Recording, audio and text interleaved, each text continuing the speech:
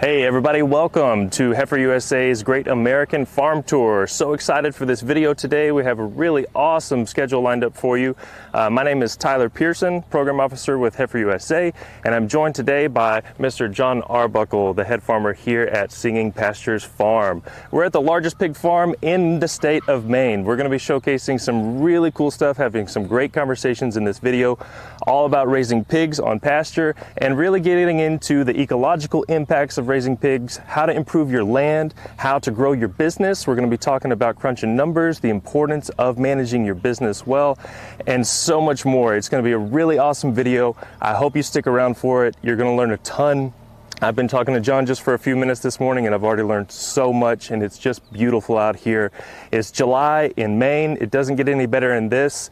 Stick around, check it out. We got so much to cover. If you are watching the live broadcast, just type your questions in the live chat and we will answer as many of those as we can. And if you're watching the recorded version of the video, please just type your questions in the comments and we'll get back to you as soon as we can. Subscribe to the channel if you're new here. If this is your first time seeing a Great American Farm Tour video with Heifer USA, we've got lots more on the channel. So many production videos you'd love to see and a lot more regenerative agriculture related content. So I'm going to turn it over to John and get the conversation and the tour started today. John, how are you this morning? I'm great. Thanks so much, Tyler, for being out here. Awesome. Thank you so much for having me. It's really beautiful. You have a beautiful farm. And I'm really excited to jump into the content today. I know you're really passionate about raising pigs, about improving your land, about running a business as a farmer. And I think you have a lot of knowledge and wisdom that I can't wait to get into to share with our audience today. Well, I hope to learn from your audience also. Absolutely. We'll be asking questions from the live audience, and so feel free to give us feedback, you guys. I want to say hi real quick to Toy Andrews watching from Charlottesville at UVA campus. Hey to Andrew Phillips, Angela Clark watching in Nambia, West Africa. Sehu Daltu watching from Nigeria. So many of you guys from all over the world. Good morning, good evening, good night, wherever you are. Thanks for joining us. So John, I know that kind of jumping into things, you wanted to show the pastures just right away because as you mentioned to me earlier, you grow grass and that's a huge part of what you do here. Do you want to go check out one of your pastures? Absolutely. Okay. Let's go see one that we've just recently grazed with about 100 sheep. It's just down here. And I really like to think that grazing in a regenerative sense is, in a nutshell, I define that as simply giving to the land more than we take from the land. So what we see when we graze our pastures is after each grazing event, we want the pastures to come back more resilient, healthier, stronger than they were before. And there's a couple of ways we measure that. One of them is quantitatively with the amount of biomass produced and the species diversity that of forage that it hosts. Here's a good spot. And I'll just walk in front of you here. So I started to talk about there's a quantitative way that we measure the resiliency of our land. But there's also a qualitative measure. And the qualitative measure is what we don't track with analytical metrics, but it's these little Easter eggs that we keep finding. For example, this big field out here in front of me, it's about 60 acres, and we were told last summer that we have one of the largest ground nesting songbird populations in the entire state of Maine. That's the qualitative, that's the quality part. We find these little things that I call Easter eggs. They're kind of happy surprises that we didn't expect.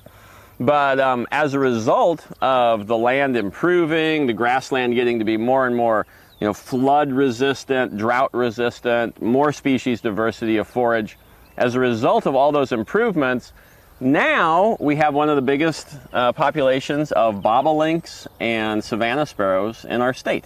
That's awesome. And you do this raising pigs primarily, right? Yeah, exactly. And everything that you can see and a lot more that you can't gets grazed every year with our pigs. That's really incredible. When most people, I think of a pig farm, they don't think of lush green pastures everywhere, but that's exactly what you have out here. I mean, it is just popping. Yeah, and it gets lusher and greener the longer we continue using our planned holistic grazing map.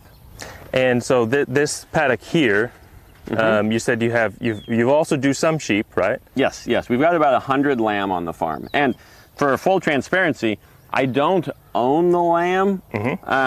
When we started farming, we were incubated. You know, there was a farm that was an incubator farm that helped us to have a soft landing into our start, of farming. And now that we're a more established farm, we're trying to kind of pay that forward, and other farmers in our area who want to participate in regenerative grazing, we just try to make that a soft landing for them. Very nice.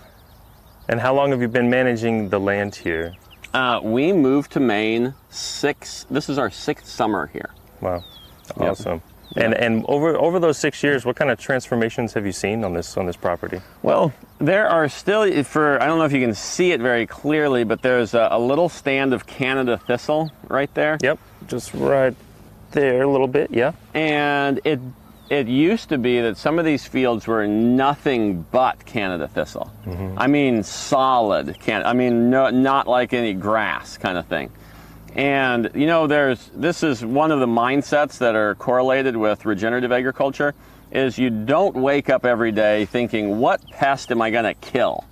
You know what I mean? That's the mindset that we try to not have. The mindset that we do really try to go for is, how can I nurture the overall resiliency of the entire system so that the more palatable and nutritious grasses that I want will simply outcompete the stuff that I don't want. And that's a big shift. That's a really, really, really big course correct that I like to share with farmers. That's the biggest change, is some of these fields were solid Canada thistle.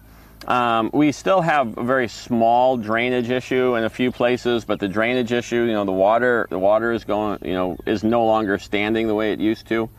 And more than anything, the hillside in front of us used to be a very lunar or Martian landscape. When I first got here, it looked like pictures, of the desert and during a drought. It was like cracked blocks of mud with stunted, poisonous kind of horse nettle, growing about 6 inches high in between. It seriously looked like something out of the apocalypse. And that's one of the great things, about regenerative agriculture, is it doesn't take 1,000 years to fix, degraded soil. I've been here for 6 years, and we started seeing enormous improvements just after 18 months of, following regenerative practices here. That's incredible. Yeah, 18 months. It doesn't take forever. Awesome. And I want to ask you a little bit about your practices and principles, and about your kind of schedule and rotation and everything. Yeah. Just jump in real quick though and let you guys know that we got some of the things that we're going to cover in this video. We're talking about ecological health and improvements of the land. Singing Pastures does a lot of pork-related products. They raise a lot of pigs here. They farrow a lot of pigs here, although this is your last season farrowing, so we came just in time, so we can still see some of the infrastructure and equipment and maybe ask a few questions about farrowing, which is something I know a lot of you are interested in that we don't get a lot of time to talk about on our channel. So we're going to cover some farrowing stuff over here, walk by some barns, walk to some other pastures, and have lots of great conversation about ecological improvements, raising pigs, and making money along the way. So if you have questions, just type them in the live chat or in the comments down below and be a part of the conversation with us. We'd love to hear from you guys. All right, cool. So yeah, what else do you want to say about this pasture here? Maybe anything about your practices or... Yeah, sometimes it's worth knowing that regenerative grazing does not yield a pasture that looks like a golf course. You know what I mean? Like, we go for 60% consumed and then 20% trampled, and maybe 20% still left standing. Of the forage? Of the forage that's there, of the grass and the forbs and the legumes that are there. That's kind of what we shoot for, because we're balancing land performance with animal performance. You know, we want the animals to be gaining weight at a predictable rate, and we want the land to be improving at the same time. If we were just going for one or the other, we would get out of balance in the long term. You know, but that's something we really strive for, is we try to never sacrifice the long term in favor of the short term. Yeah. So yeah, balancing animal health and land health kind of gets you something that looks like this. Well, it looks pretty great. You know, it's pretty. It's also just a little bit ragged, you know, in that a lot's been trampled, a lot's been left standing, and a lot's been grazed. Awesome. And ladies and gentlemen, this is my son, Noah. Hey, Noah. Hello. Noah's my right-hand man around here. Whenever I'm at my desk trying to figure out, you know, the next priority or the next, you know, business-related thing to do, I know I can count on Noah to be taking care of the animals and stringing fence and driving the tractor and cleaning out barns and moving hay bales around. And while you're spending time on camera with folks like me. Yeah. The tractor, the pin that goes for the forks just broke. Oh, okay. But you troubleshoot problems. We'll fix that later. But that's okay. I have the hay bale got into space. Okay, great. Is in the right spot. Would you like me to start unrolling that? Yeah, you could do that. Thanks, Noah. Thank you. Don't unroll the whole thing, because I'd like to show the crowd what we're doing. When you get some of it done, Noah, go feed the old breeding sows, please. Yes, please. So Noah's going to demonstrate some chores for the audience? Yeah, a little bit, but what he's going to do right now is you don't end up with 100% vegetative cover after pigs without a couple of Band-Aids. Mm-hmm. You know, so let's go look at this next hillside, and then we'll make our way down and see what he's doing. Okay. So where I was going with that is, our goal is to have 100% vegetative cover post-graze. Mm-hmm. I don't want to see any dirt. And that's kind of like, you know, Euclid's perfect circle. It doesn't really exist, mm-hmm. you know, in nature. So we get a little bit of soil disruption inevitably. Like, it rained 4 inches the other day. Mm-hmm. You know, and pigs on pasture, rains 4 inches, you're not going to have 100% vegetative cover. So you can see here, can you see the line where the fence was? Yes. Yeah.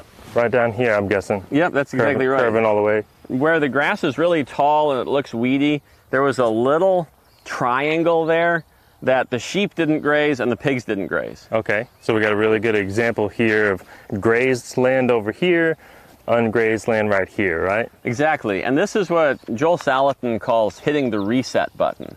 You know, so you don't want to graze grass when it's a baby, and you don't want to wait. It's like this grass here with all these seed heads, it's starting to turn brown.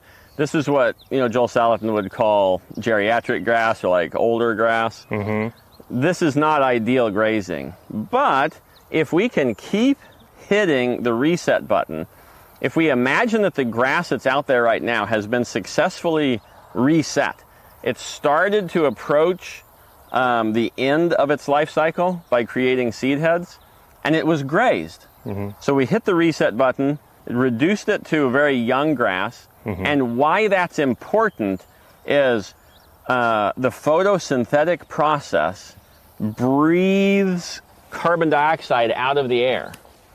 So here is a leaf of grass, of course. That's the face of the grass that aims towards the sun. The underside of the grass is going to have 300 stomata per square millimeter. And the stomata is a little mouth that breathes in carbon dioxide, allows that to go through the process of photosynthesis, and then releases oxygen. Now, when the plant inhales that carbon dioxide, it mixes it with water. So CO2 plus H2O runs through the photosynthetic process, and what's created? What's created is one gigantic molecule of sugar, which the plant forces to the leaf tip, and that fuels the plant's growth process. A lot of it goes there, but an even greater quantity of that liquid sugar, that giant molecule of sugar, trickles out. It drips out of the roots into the soil, liquid carbon going out of the atmosphere and back into the soil, eventually, in a kind of an oversimplified process, forming organic matter and feeding the microbiome, the microscopic organisms in the soil that are really doing the heavy lifting. Yep. So, why is it important to reset the grass?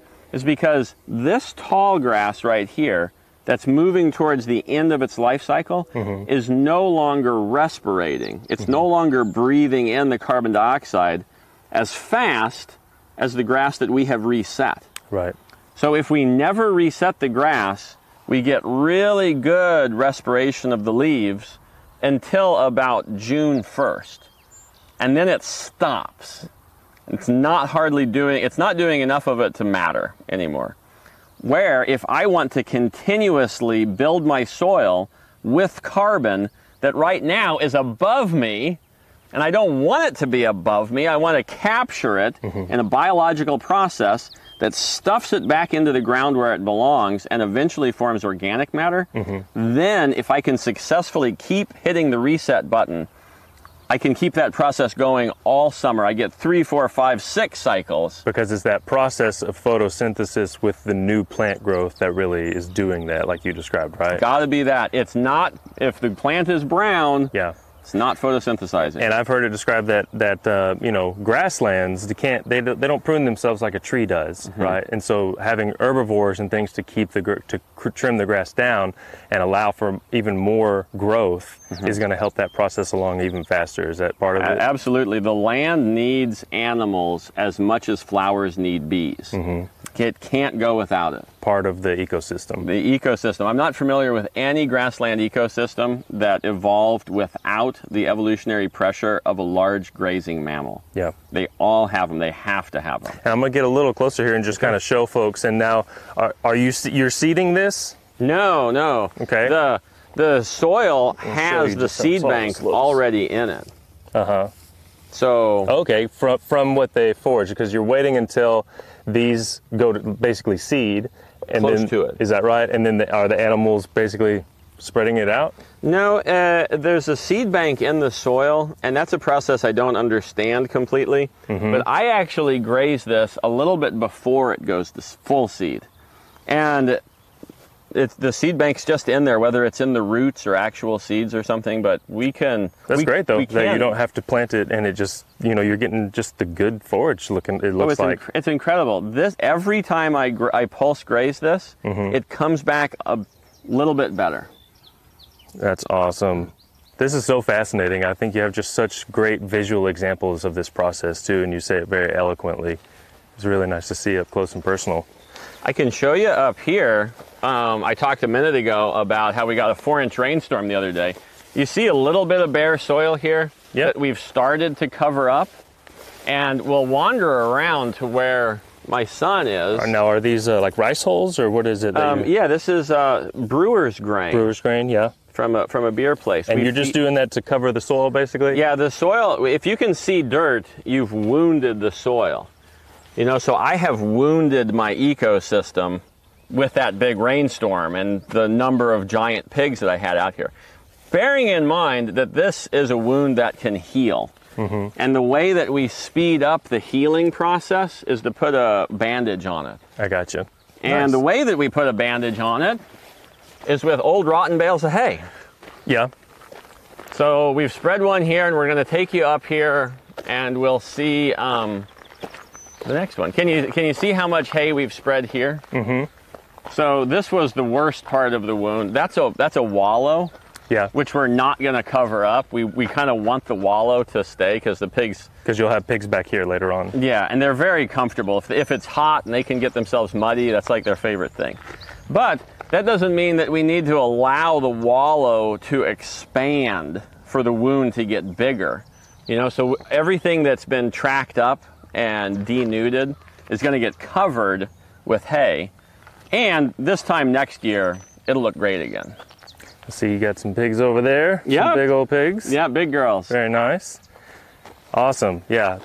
And is this, would you call this hay bombing? Is that the technical term? If I were hay bombing, I would put round bales in a field in a non-biologically active season and then allow cows to graze it. And then they would cycle, they would help the earth break down the high fiber, and then they would poop it all back out. That's kind of what I think hay bombing is. This is just hay band-aiding. Yeah, this is mulching. This is sheet mulching. Great. Yeah. Very beautiful. Now, would you like to see one of our farrowing hutches, or would you like, since we're right next to it, or would you like to walk around and see our next hay bale bandaging effort? Let's take a look at the farrowing hut. Like I said, we don't get a lot of talk about farrowing. If you guys in the audience have any questions about ecological impacts or health of raising pigs out on pasture, let us know in the chat. We'd be happy to field some of those. Questions about farrowing as well. We're going to, we'll see some pigs over here in a little bit, and going to get into the business side of things, which is a really fascinating part of this conversation, you guys. We haven't covered it yet, but John is raising over 900 pigs himself. But that's not even the real linchpin of his farm operation. He has a large value-added product line, Rome snack sticks. Is that correct? Yes, sir. That's exactly right. And we're going to get into that as well a little bit later in the video and talk about how John has leveraged his farm here to create an even larger business opportunity that really drives, what they're doing. And it's a really fascinating part of the story. But first, farrowing hut. There, so this is an insulated farrowing hut, which was manufactured in England. And it's steel, it's double wall steel with insulation all the way around it. So when we had 55 sows, we've got a few less now, but we would put these things side by side all the way down right here. And we would circle the whole thing up with electric fence. And then what was important was, in the past we tried to put these things on pasture, and that worked great when the ground was frozen, because we filled them with bedding. I mean, lots of bedding, like 24 inches of bedding, super lots of bedding. That worked great when the ground was frozen, but in the springtime when we'd go through the frost heave and the ground would start to thaw, it would just become a quagmire. I made such a mess one year. But that's how you learn. Now we would put them on this cement pad, and as we discovered, I wondered for a little while if the cement would conduct electricity. Because if we run the electric fence all around it, then the way it works is the pig touches the electric fence, and then the positive goes into the pig or the negative goes out its foot. I'm probably saying that wrong. But anyway, whatever it's standing on has to be some sort of a conductor. It turns out cement is a conductor, so the idea worked. Okay, great. So they don't get, it works because they would get electrocuted if they touched the fence. They're not grounded. They're not grounded out. If they were standing on a rubber mat or it wouldn't work. Something like that, maybe it wouldn't work. But. Yeah. And how many of these did you say you typically run when you're farrowing? 35, 40. I think I've got 35 or 40 of these. And typically, about how many piglets would you have a year? I shoot for between 9 and 10 weaned piglets per sow. So, that's what I shoot for. It seems like in reality, I'm getting about 950 weaned piglets total in the span of a year. Wow. It's impressive. Wow. Yeah, most of them are born here. You can see there are more shade structures going farther back. Yep. We built those. And then there's more shade structures on this field. If we get some pigs that get out of cycle, like I really try for 80% of my farrowing each round to happen on the same week. So I'm usually going for like March 15th as my spring farrowing, and then 6 months later as my fall farrowing. But inevitably, a couple of pigs get a little bit off, in timing. In the summertime, once it starts to get hot, we don't really want to have this thing out in the sun. I mean, if I put my hand on it, right, it's hot enough that I don't really want to leave my hand on there for a long time. Yeah. And this would sort of be an inefficient solar cooker. So if you have a shelter for your mama pigs, it has to be in the shade. Even I'm in Maine, I'm in a relatively cool climate. It is required that this is in the shade for a summer farrowing. Yeah. Or, barring that, the open air structures that I have over there, if we get half a dozen sows that don't have their pigs on March, 15th, but something goes wrong and they have them in June, I'll still make use of those piglets, but I'm going to make sure that the sow is as comfortable as I would want to be. Yeah. And that means that my rain structure can't be in the sun. With very little airflow. Awesome. Quick question from our audience. Yes, sir. Najer Williams asked, and I think she's coming to the stream a little late, but just to re-clarify, how many acres is your farm here? Yeah. She says your pastures are looking incredible, considering the number of pigs that you're raising. Yeah, thank you. And I appreciate you saying that, and I hope that they look more and more incredible the more pigs I raise. That's what regenerative agriculture would be. And we're going to see some of those pigs, right? Yeah, in just a minute. We'll go head right over. Great. So how big is the place? It's a little bit under 200 acres. Great. Yeah, I don't think we actually covered that, Najer. Thanks so much for asking it. You guys feel free to jump in and be part of the conversation with any questions that you have. I'm going to try not to interject too much because you are just a fountain of wisdom and I'm learning a ton, so thank you for sharing. I don't know. I like the sound of my own voice, maybe. Well, you can watch this video on replay as many times as you want. Cool. All right. What do you think next? There's one addition that I like to share with people who are interested in farrowing. If you can see, it's very dark in there, but if you can see in there, can you see those metal pipes that we installed? Yes, I can, and I think folks on at home can. So we installed those metal pipes. And those are bumpers, those are barriers that would prevent crushing. So, unfortunately, the baby pig's greatest danger is getting sat on by its mother. And those bumpers allow the piglets to get just outside of the danger zone. And it actually, it's kind of a U shape. It's a little hallway. If they're on behind the mother's back and they get trapped back there, they can figure this out. They're smart. But they'll walk around the hallway and come out on the other side. They're just behind the pipe, is what I'm saying. I think we got a little glitching on the camera. I'm just going to straighten this cable out real quick. Apologize. Don't mean to disrupt you. No, that's great. Just want to make sure people at home can see. Hopefully that will straighten it out a little bit. Yeah, did that make sense? Sorry guys, I dropped my camera. Trying to fix thing. Yeah, so basically, and I apologize for the visuals, guys. We will get those straightened out right away.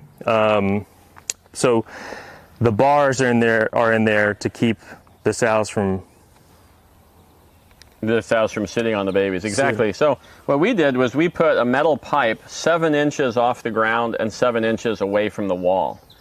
And we didn't do it in front, but we did it on the left side, the back, and the right side.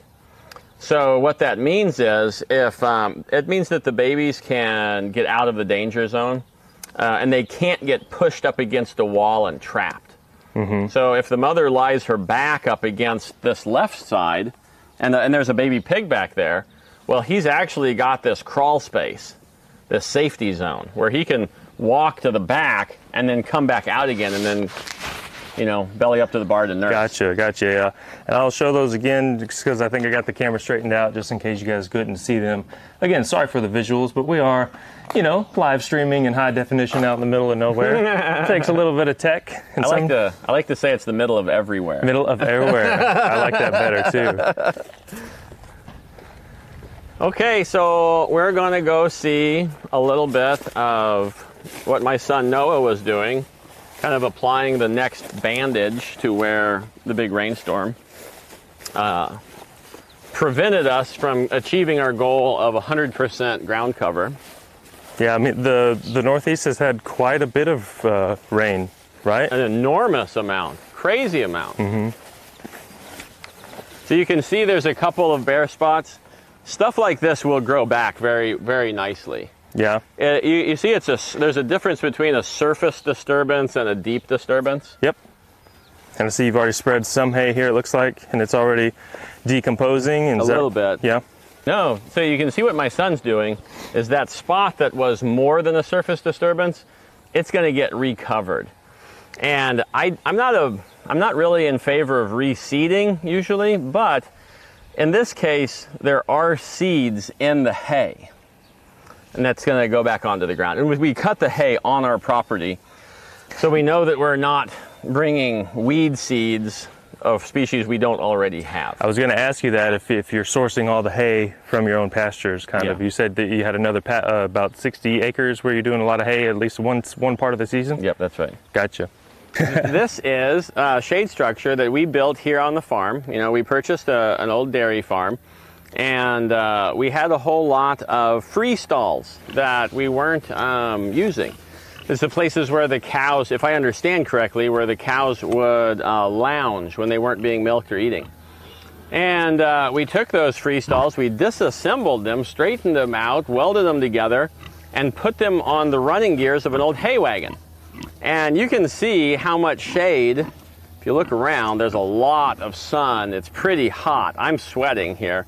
You imagine, you know, a dark colored pig that weighs, 600 pounds just out in the sun. She wouldn't like that. So anyway, this particular paddock has a lot of trees, but if I just had the pigs out in a hay field or just a pure pasture, with no shade, they would need this. I guess the take-home message is be thrifty, be creative, build some stuff that you don't think your pigs can destroy, and make sure your pigs are comfortable, because a comfortable pig is a happy pig, and a happy pig has a strong immune system and a good, fertility and a good, rate of gain. And just when the pig's comfortable and happy, then you'll have a better, smoother running operation. Awesome. And what breeds of pigs are you raising out here? If you guys can see the pigs that I'm showing the camera to, they're pretty dark colored. They have two breeds in their ancestry. One is called the large black, and the other is Berkshire. And these pigs show they're a cross, so they kind of show a little bit of elements of both. And Nice. They show their ability to roll in the mud. Pigs in mud, who'd have thought? Yeah. Okay, thanks, John. Shall we go back where there's better signal? We're actually good right here. Oh, okay, great. And May I just interrupt for a moment and just show Please. this grass line? If you guys can see this grass line, it's pretty. Is that showing up pretty good? That's pretty distinct. The grass is 3 feet tall on one side and it's 6 inches tall on the other side. And a lot of people say pigs don't eat grass, but just look at how much grass they've eaten. They've eaten an ocean of grass, literally tons and tons of grass. And I really want to keep them doing that for lots of reasons. Their health and the earth's health. awesome. And then just make sure we're good visually, Kennedy.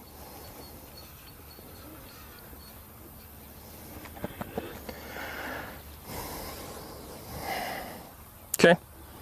Still getting a little glitch. Sorry, John. One second. We can head back to that hill if you'd like, where we had really good signal, and talk some more.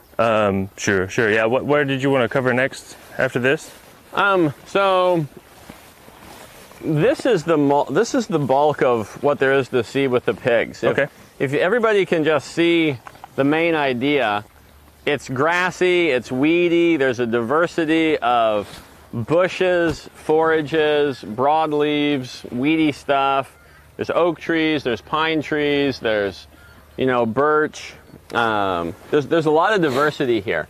And one thing that I really like to keep in mind, right now they're on 3.5 acres.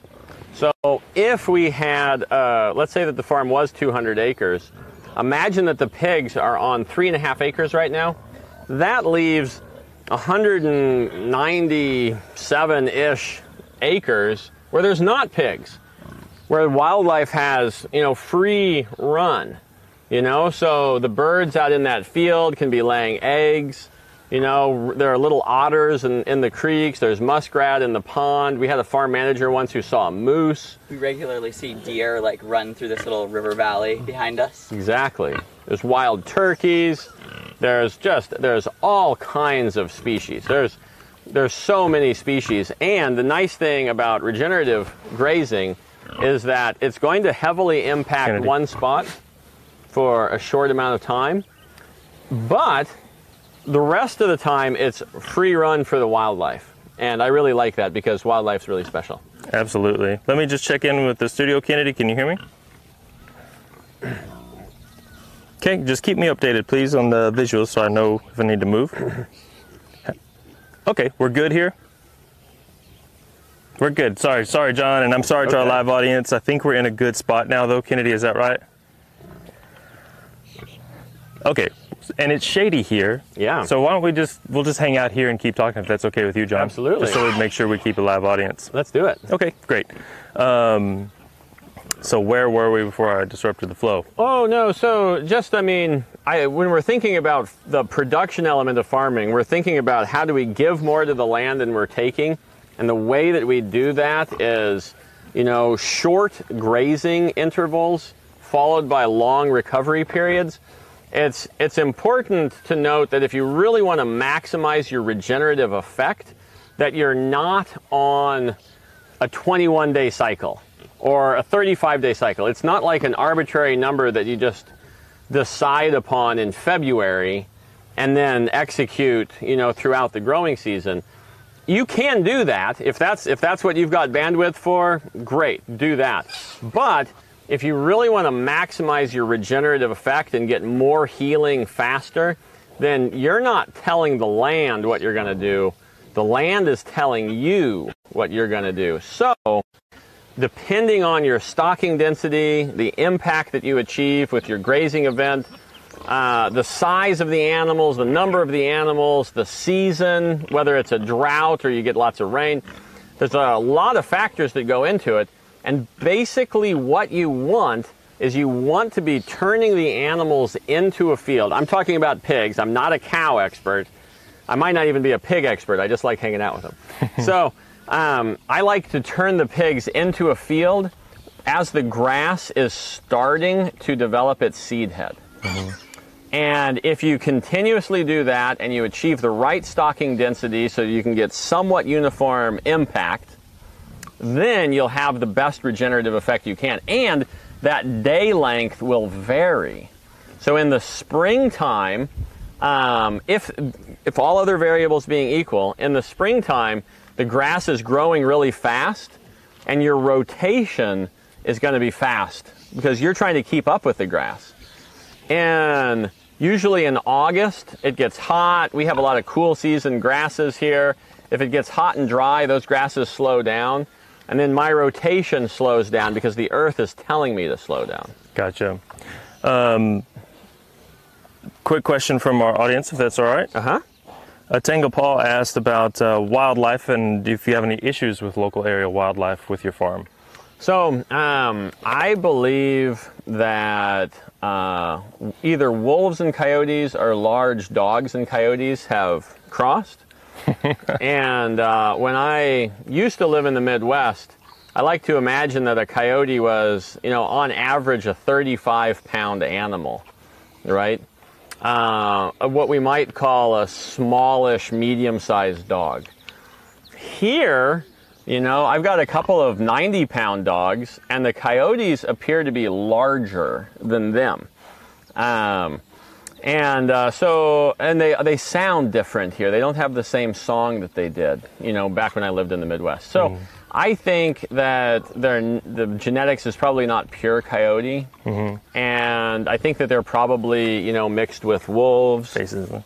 Mixed with wolves or stray dogs or something. But I guess what I'm getting at is they're really, really big here. Yeah. And I don't believe that I have an issue with them. Okay, great.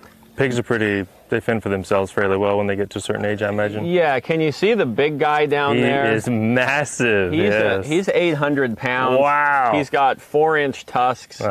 He's a little puppy dog for people, but when big packs of coyotes, I've actually witnessed this with my own eyes. I've seen a pack of coyotes standing outside of the fence, and him and his brother, a guy named Golden Boy, just ready to meet them, and all the sows standing behind them. Wow. They kind of circle their wagons, so to speak. And all that being said, the coyotes did not attack the pigs. Coyotes are intelligent, they're curious, they smell a new smell or they hear something and they want to investigate it. So my personal theory in this ecosystem, even though they're probably mixed with wolves or dogs, I'm not losing pigs to them. And I've never seen any instance of them hurting them at all. Awesome. Well, thank you so much for the question, Atenga. We'll take a couple more questions, and then I really want to take some time to jump into the business side of farming with you. I think we got a lot to cover there that'll be really interesting to our audience.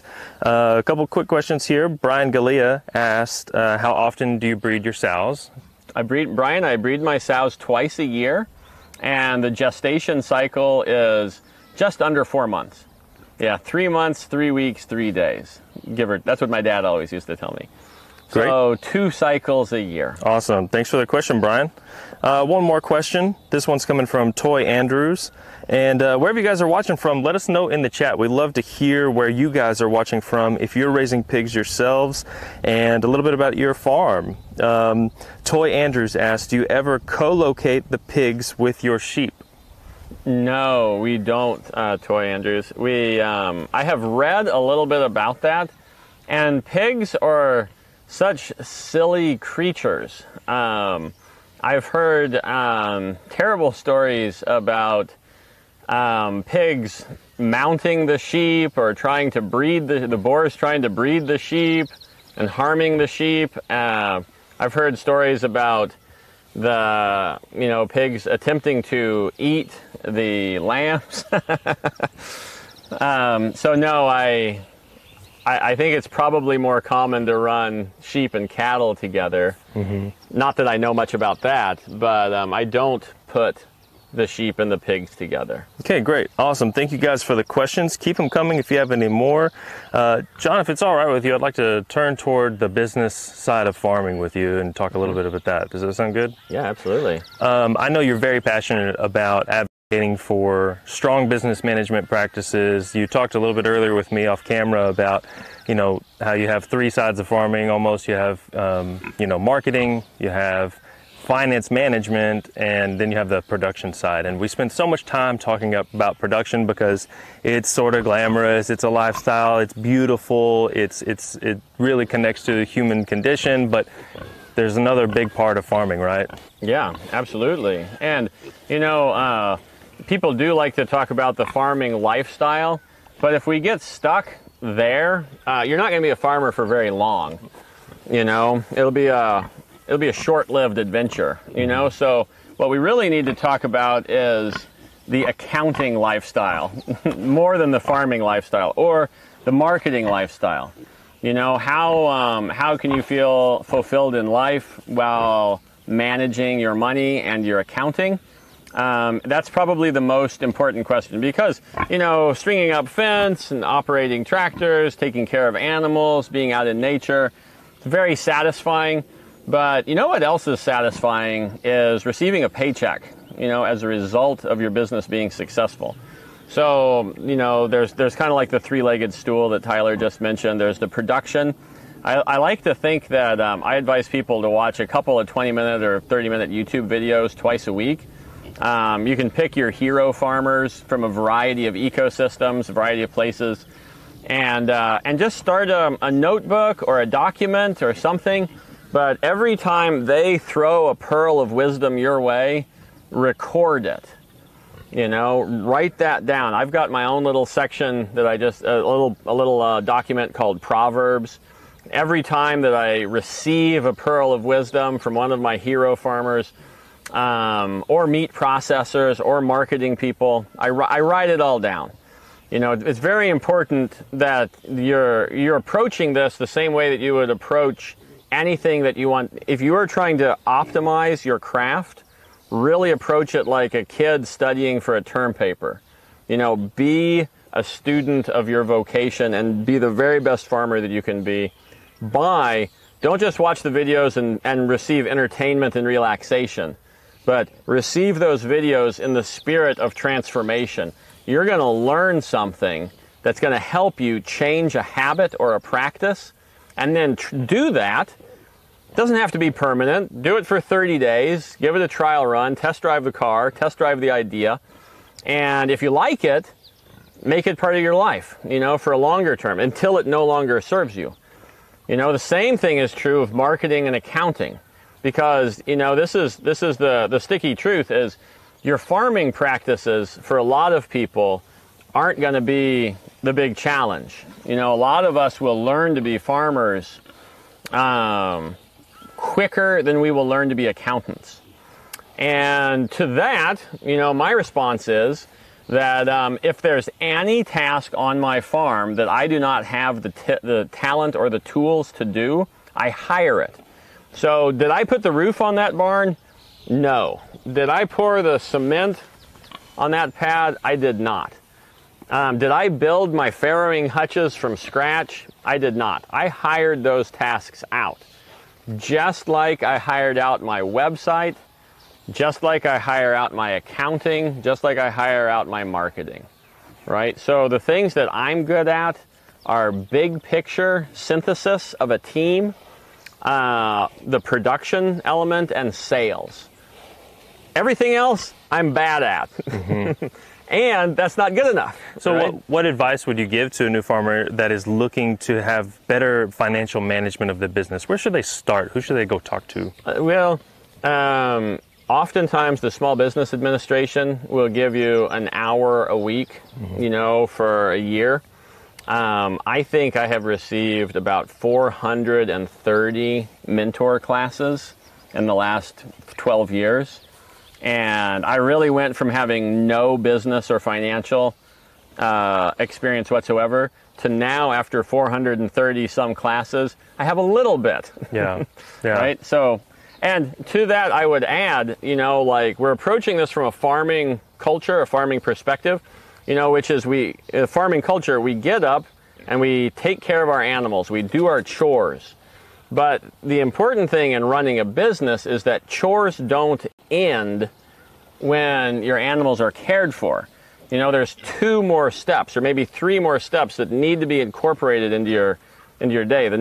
After chores are done, or before, however you like to do it, but you need to spend about 30 minutes at your desk prioritizing and finding problems with your system. You know, that's in accounting, marketing, production, and anything. You need to find those problems, and you need to have a plan for addressing them. Okay, one sec. I think we're overheating a little bit. Noah, do you want to talk at all? Anything you want? I don't have anything coming to mind right now. Okay. No, you're doing great. We're good. Okay. Should be coming back. Sorry about that. No problem. So you were saying that you have more chores after you're done doing your chores. Yeah. If all you're doing is working with your hands, you're not a business person. You know, you need to do more than just build things and paint things and fix things and string fence and drive tractors and feed animals. You know, that's farming, but that's just that all by itself. That's a short-lived adventure. You know, you need to be taking care of your production stuff. Oftentimes it makes sense to hire a high school kid to do the labor, mm-hmm. so that you can come back. Your responsibility as the leader of a farm is to spend enough time at your desk to know that you're making money or losing money. And when you realize you're losing money, you either have to fix that element or be ruthless and jettison that element. Yeah. You don't have room for an anchor. It's such great advice. Brian Galea says, you know, that's really great advice. Manage for what you want to do and hire out what you don't want to do. And that's just as simple, very simple as that. Amen. Christine Hernandez, livestock farmer manager at Heifer Ranch in Perryville. Hey, Christine. She wants to know, who are your hero farmers? She's always looking for more to add to her list. You are, Christine. So the likely suspects are the usual suspects. You know, I really like to watch Gabe Brown videos. I really like to watch Greg Judy videos. He's a cattle and sheep rancher from Missouri. I like Alan Williams. I like to read Alan Williams. Ray Archuleta. Those are the big ones, you know, in my life. Like we were talking about earlier, Tyler, you know, I've never met a lazy farmer. You know, like that's not really a thing. You know, like farmers like to get up and work, but being able to divide that between their production, their accounting, and their marketing is really important. And there's one device, if you want to call it a device, that we use on a daily basis that helps us. It's like the compass that we use to help steer our ship. It's a bill of materials document based on various WIP levels for our cost of goods sold. So if I could distill that down, when on a farm, your WIP level 1 for a pig farm, you know, work in progress level 1 is creating that baby pig. You know, what is every single detail of expense that goes into creating that baby pig? That's WIP level 1, right? Work in progress level 1 on your bill of materials for creating the raw material that we're putting in the snack sticks. WIP level 2 is, what does it take to take that baby piglet from being weaned at, let's say, 10 weeks of age, all the way up to weighing 300 pounds and ready for harvest, right? That's WIP level 2, right? WIP level 3, work in progress level 3, is that pig is no longer walking around on hooves. It's in boxes in the freezer on a pallet. That's WIP level 3. What are all the expenses that went in between raising it and getting it in boxes? There's a lot of things to note. I mean, transportation, processing, whether you have to pay for the cardboard, the freezer storage. Then, for me, the next WIP level is transporting that raw material to a sausage factory, you know, if it doesn't happen at the same place that harvest takes place. Get it to the sausage factory, make the sausage, get it in its packaging, put it in master cases onto the next pallet, right? So if you can dissect every individual element of your big picture operation, then, you know, you can optimize each one of those things. And having a bill of materials with various work in progress levels related to your cost of goods sold is far and away the best way for you to create your pricing. Because until you know exactly what your cost of materials is, it's kind of like you're just kind of playing in the dark, you know? Like if you don't know exactly what your cost of materials is, you're going to have a really hard time achieving your target margin. And that's the name of the game. Knowing the prices of your inputs, your cost of goods sold, just your entire business, being able to have those numbers accurate, looking at them, and then how do you look at market pricing? So market pricing defined as, what do we sell for? Yeah, what's your price point? What do you set your price points at? Who your competitors are? Is it just constant research, or do you got any tricks? Or yeah, you know, so you know, what I like to say is that chores isn't over until you've optimized the system for 30 minutes, made a cold call, and documented all of it, right? So that's part of a farmer's daily chores. That needs to be part of a farmer's daily chores. It's not just taking care of the animals. That's not farming, right? That's taking care of animals. Farming is attempting to generate a paycheck from feeding animals. And then the way that you do that is by optimizing a system, doing a couple of cold calls, and documenting the whole thing. So if you spend a little bit of time at your desk, it's just great to have, you know, a competitor's document. And generally speaking, you know, there's cooperators and there's competitors. You know, I like to think that local farmers aren't really competing with each other so much as they're, the rising tide rises all ships. Uh-huh. What we're really competing against is Smithfield.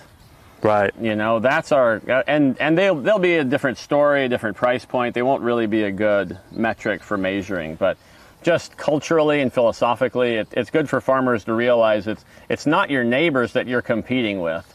It's the perception that we in America have the luxury of only spending 3% of our income on food. Yeah. That's what you're competing with. Gotcha. Great advice. Let me check the chat to see if you guys have any more questions. We've got a few more minutes to hang out here at Singing Pastures Farm with John Arbuckle. Thank you so much, everybody, for hanging out and watching with us today. And John, thank you, of course, for your time and showing us your beautiful farm and sharing your advice. Let's see. We did have one question from Cindy Harlow earlier.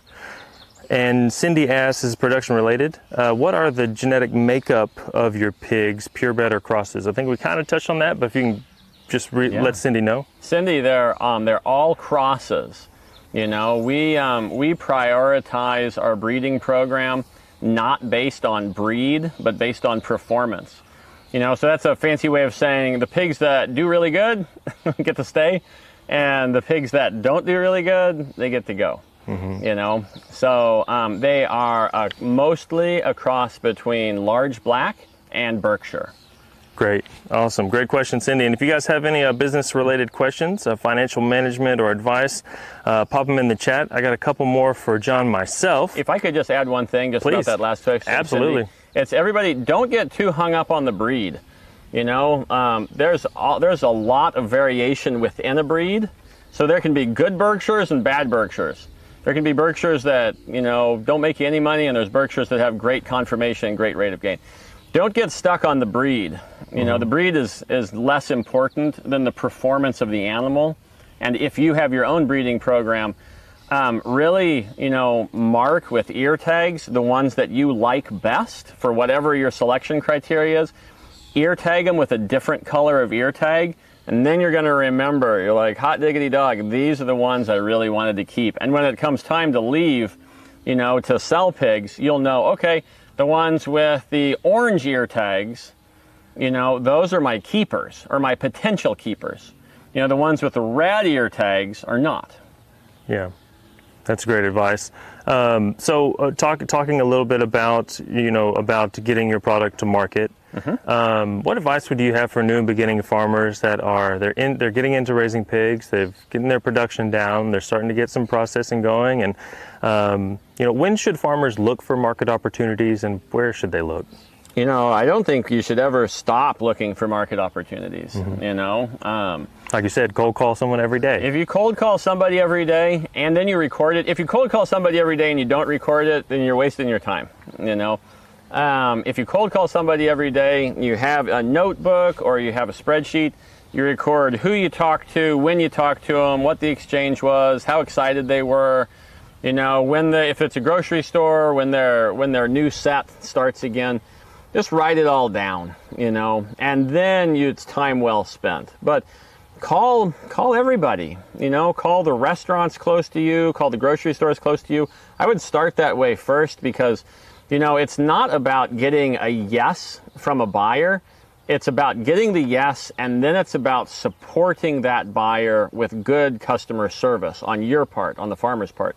So if that buyer says yes, make sure that you don't bombard them with emails, but if you want to send all your buyers a blind carbon copy, a newsletter twice a month with a couple of pictures of your farm, you just want to keep yourself at the forefront of their mind rather than, oh yeah, there's the guy who I once bought sausage from and then I never heard from him again. Mm-hmm. You don't want to be that guy. So keep your buyers, on a monthly schedule of receiving something from you. And build those relationships. Don't just take it for granted. Yeah, build your community. Yeah, well, that's great. Any last bits of advice or anything you'd like to share with our live audience? I encourage everybody to make a discipline out of two things. You know, one of those things is, well, actually 3 things. You know, you have to have desk time to be a farmer. That's mandatory. There's no way around it. The other is you need mentors. It's mandatory. There's no way around that either. You need to have hero farmers. You need to have hero accountants, hero operational people. You know, and you need to be mentoring with those people, right? Because you're not stuck on an island. You're not living in a bubble. You know, you need to be able to synthesize the 3 things of production, accounting, and marketing. And you won't do it all by yourself. You know, you have to have other people. And lastly, you know, is the discipline of self-care. You know, because in the farming world, you know, there's a lot of pride in having a good work ethic and working long hours. That's all very important. But I think that farmers need to spend time relaxing in their hammock, going fishing, you know, just doing all sorts of just fun self-care kind of things. Because I recently read in a study that once you've exceeded, you know, something long, 60, 80 hours a week, you know, your IQ will drop. Mm-hmm. And there's really no way around it.